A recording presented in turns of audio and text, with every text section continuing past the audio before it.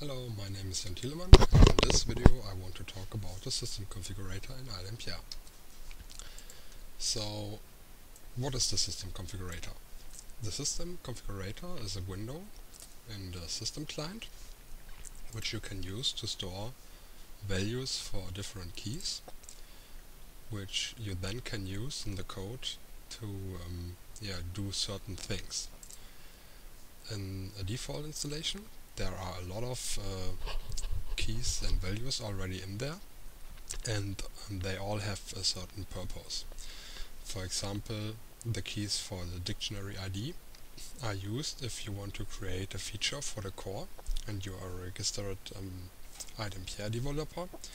Then you can use these keys to maintain IDs from a centralized place, and this will make sure that the changes you do to the core get unique IDs which are not used in any other feature. There are also a lot of other keys to configure the application. For example, if you are allowed to use the Remember Me checkbox in the Swing client, which is this one.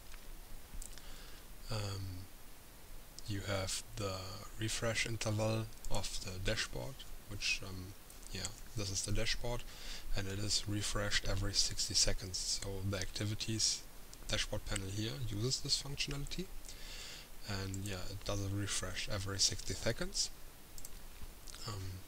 which is this key right here, and you can set it to another value if you want.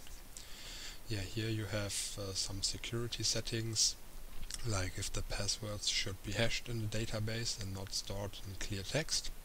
You have the ability to use the email address for login, and this key, for example, is used to define which theme you want to use. This key right here is not in the default installation, as you can tell by its entity type, which is user maintained, but I know about this key and I created it by myself.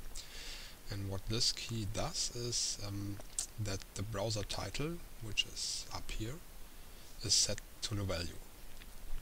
Currently I'm using my own theme in which I override this key in my code, and therefore right here it's now Selina instead of test system. But if I change the theme back to default, then the browser title would be test system. So to create your own keys, just create a new entry, give it a name. You can provide a description,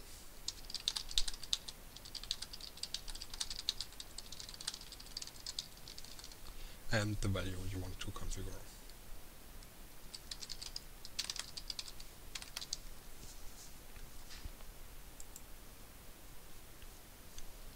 Save it, and then when you want to use this key and code, you use the Sysconfig class.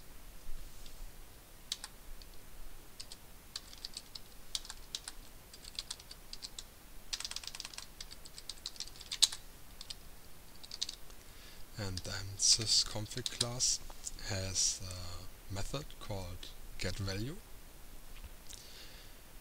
and here you can read out these values. And what you normally do is you copy the key you created and provide it to the getValue method, and then you can also provide a default value which will be returned if nothing is found.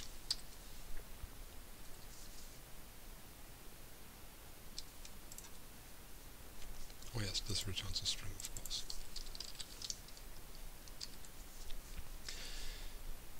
And what this call does is it will return me a value, because the default value will only be returned if the key is not found in the System Configurator. And that's how you use the System Configurator in iDempiere. I hope this video helped you, and I see you in the next video.